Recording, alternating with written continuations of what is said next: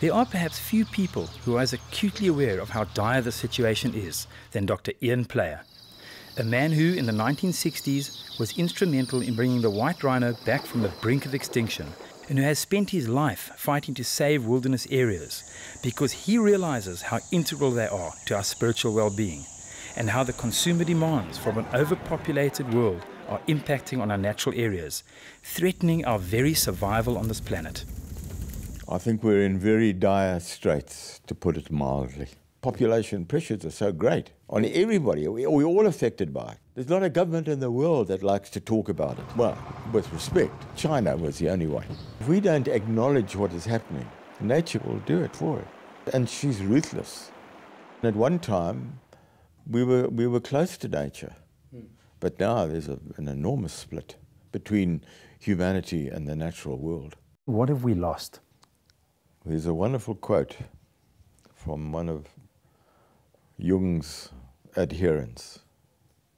We have lost a world that once pulsed with our blood, breathed with our breath, did the wind used to cry, and the hills shout forth praise. That's what we've lost. We've lost that sacred connection with the earth. What can we do to rekindle that? I think that the wilderness experience is the one way of reconnecting. You are in the process of confronting yourself. And not only is there the walking, but there's the sleeping on this red earth of Africa, this very ancient continent, for which we all evolved, which I call the landscape of the human soul.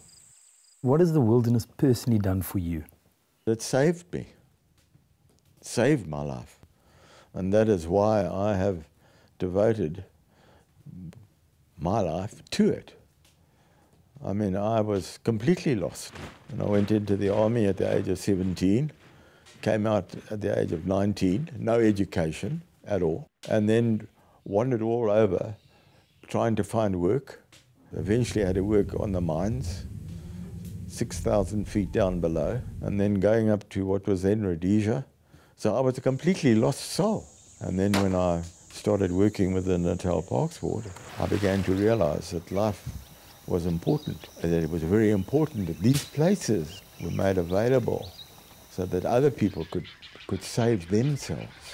It's the sitting on that mountain and saying and listening to that biblical phrase out of the Psalms, be still and know that I am God, that you are now part of the universe, not separate, part, and everything is sacred. My first real experience of a deeper connection with nature happened many years ago when, as a young schoolboy, I went on one of Ian's Wilderness Leadership School trails, which had an enormous impact on me. Ian's first experience on a deeper level with nature was in a more dramatic setting. In 1950, I initiated the Umzinduzi-Mgeni Canoe Marathon, and really I had, on that very first journey and subsequent journeys, what is today called a wilderness experience, but I couldn't articulate it. I was caught in a big storm in a gorge there, and it made a tremendous impression upon me. C.G. Jung said, we don't come into the world a clean slate. We come with 1,000,000 years of evolution, and that's carried in the unconscious.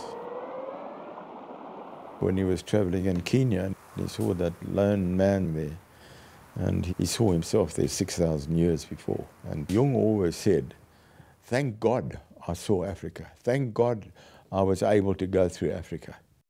It was Lawrence van der Post who introduced Ian to Jung, and who, together with Ian, established the Wilderness Foundation in the UK in 1956. The bond between the two men was ignited when Ian read Lawrence's book, Venture to the Interior. I'd never met Lawrence and knew nothing about him. I read that book from cover to cover that night. And then I knew what had been missing. Van der Post was able to graphically inculcate an understanding about the spirit of Africa. The spiritual element is an integral part of the Wilderness Leadership School that Dr. Player founded. Just as dream interpretation is central to the wilderness philosophy, The wilderness experience, of course, is a religious experience. One has to understand that. It's epitomized in Christ's journey into the wilderness. But then, of course, the same thing happened with Muhammad and many of the other thousands of prophets that went out into the desert. But what was happening was that they were getting into contact with that very primordial part of themselves.